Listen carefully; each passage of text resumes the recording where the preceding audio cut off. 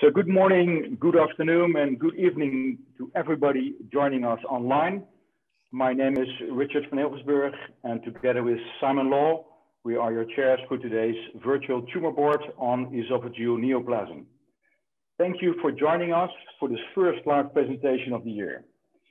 The International Society for Diseases of the Esophagus mission is to promote the exchange of scientific and medical knowledge of the esophagus among specialists in the field, and we are very happy to bring you this virtual presentation and discussion. Well, we are joined by a very outstanding group of panelists from around the world. Let me invite them to turn their webcam on. So we have Daniela Molina from Memorial Sloan Kettering Hospital in USA, Professor Ken Kato from the National Cancer Center in Tokyo, Trevor Long from the Peter MacCallum Cancer Center from Melbourne in Australia, Jacques Bergman from the Amsterdam Medical Center in the Netherlands, and last but not least, Christian Bruns from the University of Cologne in Germany. So we have a few patients to discuss. I think let's not waste any time. We'll start with the first presentation.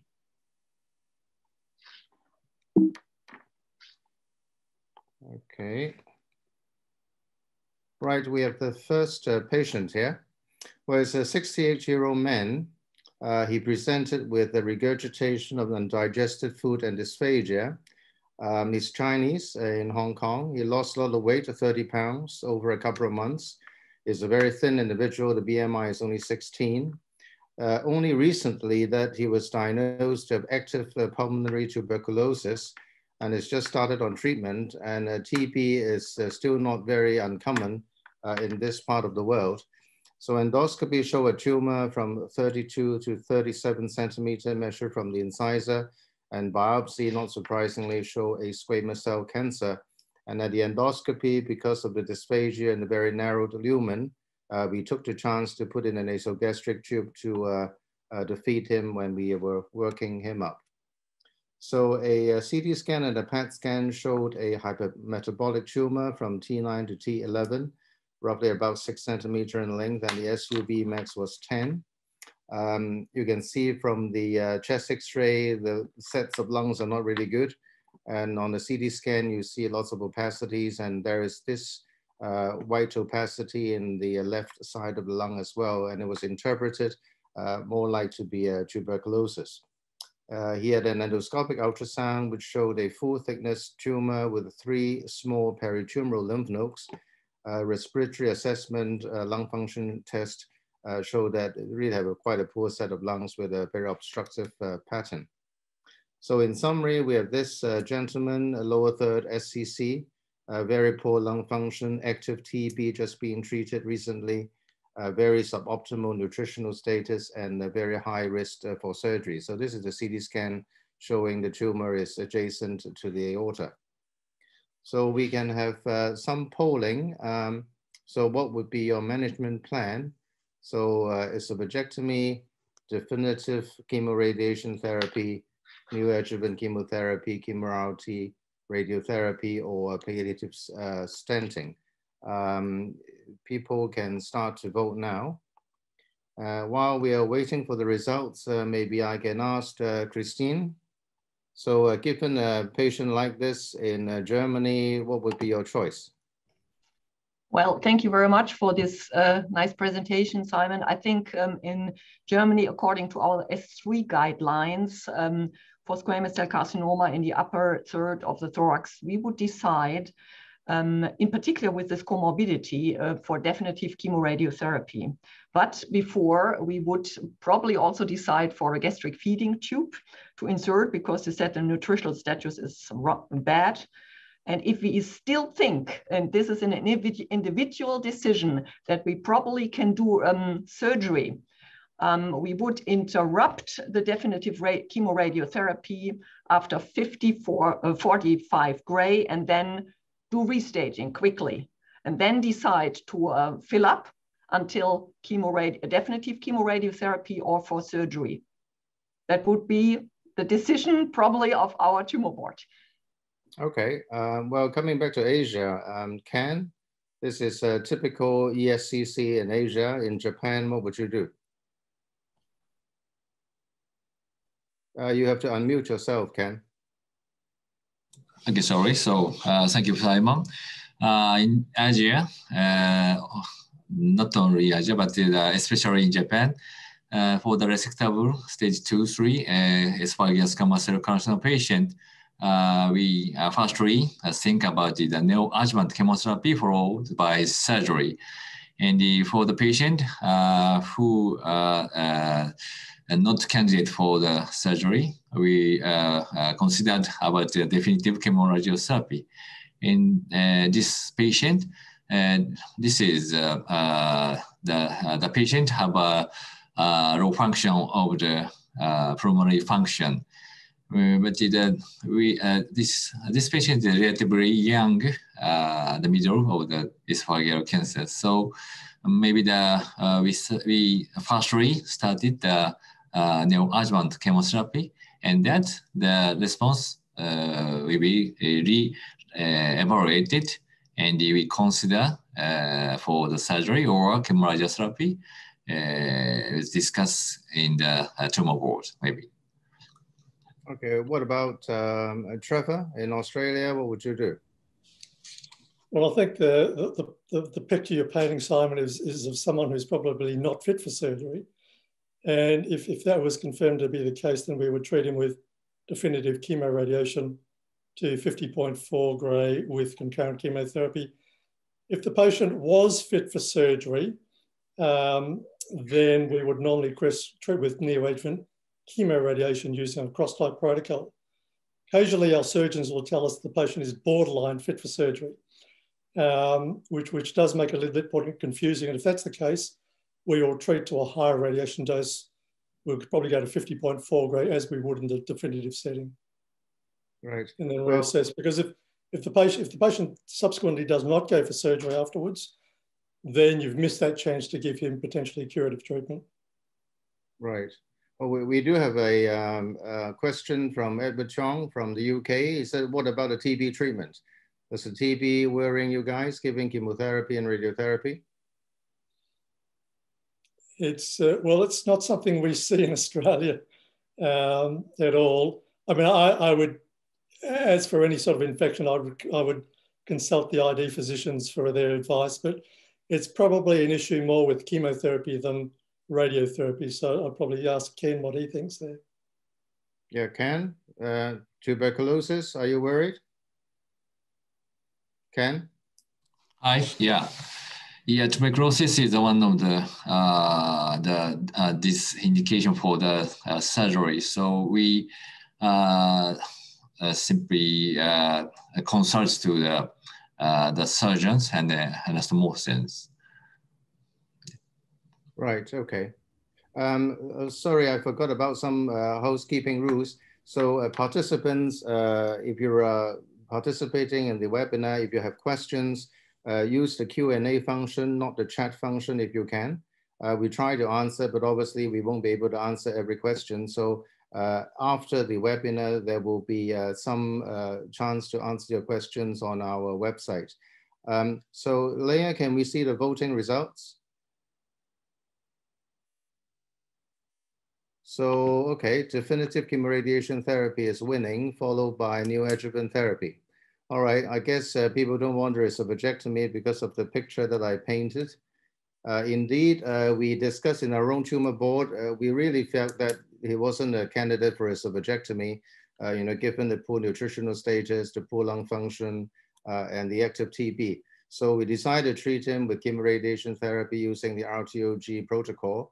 But even then, he wasn't tolerating the therapy very well, poor tolerance to chemotherapy, so we had to stop after the first cycle. He did eventually complete the radiotherapy to 50 gray. So that was the post-treatment outcome. The stricture was from 33 to 36 centimeter. It did look much better on the CT scan, but as you can see on the endoscopy, it's still quite swollen and we couldn't really go past it. And the lung, after the some weeks of TB treatment, is actually improved. PET scan again show no real metastases, mild uptake in the primary tumor. So now we are having this very resistant stricture. Over the five months, we kept on dilating it, even injecting steroids. It was very resistant. We repeated biopsies, the cancer, and all came back to be negative. Maybe I can ask Jacques, what should we do now? Very resistant stricture, post-radiation, we just could not show that there is residual disease left behind. Well, this is a tough case. I'm trying to start up my video, but the host has apparently stopped it. So basically you only want to hear my voice and not see my face. Not sure if I should take that as a compliment. Okay, here we go. Here I am. Okay, we got you. Thank you for having me join in this virtual tumor board. Yeah, this is a tough decision because you're not sure if you're dealing with a very effective treatment and a complication of just a radiotherapy, or that somewhere underneath there may still be hidden cancer. So for the time being, basically there's not much you can do than to dilate the patient endoscopically and to continue tissue sampling, sometimes with CT scanning to see if there's any signs of distant metastases, because that logically would also have significant therapeutic implications. Right. And as time passes by and this becomes more and more a post-radiotherapy benign stenosis, then you have to think about how you can best manage this, because then constant dilatations is still associated with significant risk and a poor quality of life. So we then at some point will teach the patient to do self-dilatations, and that's been remarkably well in our hands in Amsterdam. Okay, well, let's have some voting again. So either we will keep on dilating, we can put in stents, endoscopic incisional therapy, and even surgery. Again, while we are waiting for the voting results, well, the surgeons, Christian, Daniela, and Richard, would any one of you go and take the patient to the operating room? Well, shall I start? I would say no, not at the moment. We would keep this indeed by, first of all, further probably dilation, but we would switch in the situation of thinking that we, in this entire condition of the patient, never get him to surgery, we'll probably switch for stenting then after a while, but first dilation, then stenting, but not surgery at the moment. That would be our decision probably. Right, Daniela? Yeah, I think that first of all, I want to make a comment about the treatment. You know, we don't really do neoadjuvant versus definitive. We just give everybody chemoradiation to 50-40, and that's just our protocol. With that, we have about 50% PCR. So if the patient had a really good response, we put them in very strict surveillance protocol. However, when you have a refractory strictures like this, I would be worried that the patient is harboring disease. And the tumor is distal enough that it's really not involving much of the airways, and his PFTs, lung function is not terrible. So if he's improved his nutritional status, and of course a lot depends on his functional overall status, I would potentially offer him surgery at this point. Okay, even without a proven disease? Yeah, because you know his quality of life is going to be miserable with that stricture, and you can definitely teach him to self-dilate, but in my experience, these patients have a really very poor quality of life, and they won't be able to eat. And that's the whole purpose, you know, that's maybe because I'm Italian, you know, like it's very important. Eating is important for quality of life. And I'm not worry about involvement of the airways in this patient because it seems like the majority of the tumor is distal. Yeah, sure. And Jacques, you know, what about the so-called endoscopic incisional therapy or stents? You like that sort of treatment? Yeah, incision therapy only for very short stenosis. This clearly is a way too long of a stenosis to to safely do incisional therapy. Please don't do that. We'll get you in trouble. Okay. And stenting for these stenosis is only a short-term solution. And in the end, these stents actually get you more and more into trouble. So I would disagree in sending this patient for surgery with even accepting the chance that you would do the surgery for benign disease. I think you can give these patients excellent quality of life with endoscopic management and with self-dilatations. We have 70 patients in our self-dilatation program, and they all eat steak and they don't undergo a single dilatation. It's just a matter of prolonged and good coaching. It's not easy, but its effect is really underestimated. And the effect of endoscopic treatment, stenting, incisional therapy, steroid injections for complex stenosis like this is really overestimated. At best, a short-term effect. In the end, it only gets you into trouble. Okay. Well, Lorenzo Veri have a comment. He says, does a persistent stricture without proven histologic recurrence mean clinical complete response in the center? I suppose it's very difficult to say. My own experience is that that sort of look and feel of that stricture is very suspicious of a residual disease. Well, but then we couldn't prove it. Leah, can we see the polling results? So keep on dilating, followed by stenting. Okay, all right, interesting. So what we did was we kept dilating, just like you said. So over 6 months, we kept on dilating. And in fact, we put in stents because again, stent is not a permanent solution. We felt that it was really benign. We put in a stent and we will leave it for too long. We won't be able to take it out. So every time we left it for about a month. And so we took it out again. And you can see the endoscopic picture here. After dilatation, it's really splitted the esophageal mucosa. You can see the stent there. But every time we took the stent out, it very quickly stenosed again. So you can see on the chest X-ray, its general condition is improved somewhat, but the lungs are still not very good. And again, we had a tumor board. We decided really he couldn't really stand esophagectomy. So what we did was a bypass. So we did a sort of modified Kirschner bypass. That's diagrammatically, that's the cancer. We closed the top end, we brought the stomach retrosternally and hooked it to the cervical esophagus, and the patient could eat again. Now, it's a slight variation on the usual lower end esophageal jejunostomy. We actually take a longer loop and put the end just underneath the skin. We just want to do that because in the event that there is something happening here or that there's a proximal dilatation, potentially we can open up the stoma and do endoscopy through this loop into the esophagus. So this trick is maybe from our experience with the recurrent pyogenic cholangitis, which we used to see quite a lot in Asia when we did a lot of hepatocutaneous jejunostomy to deal with intrahepatic stones. So we left a loop here and then just in case that we provide access. Actually, he did very well. He recovered from the bypass discharge post-op day 8. We actually just noticed that now it's 14 months after the bypass.